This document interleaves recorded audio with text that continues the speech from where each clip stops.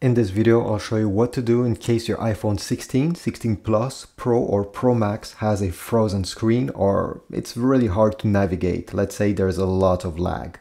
For any of these reasons, how to fix this? It's very easy. So what you need to do, if you turn your phone on the side, we'll need to press volume up, volume down, and then keep press the power button until the screen is completely dark.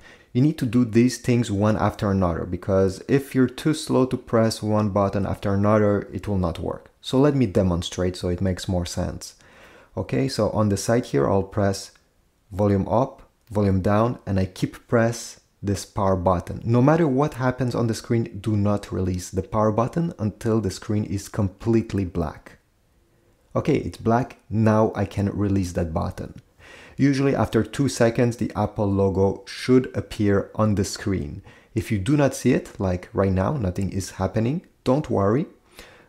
Simply press the power button during 2 seconds to make it appear. Sometimes it takes a bit more time, but overall, the phone is now starting again after being shut down, and hopefully it will work for you.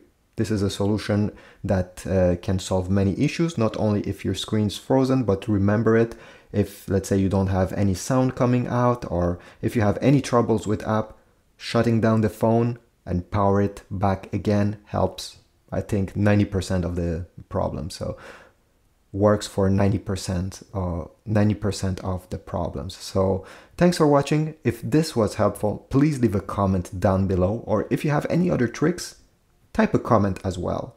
Thanks for watching. Have a beautiful day.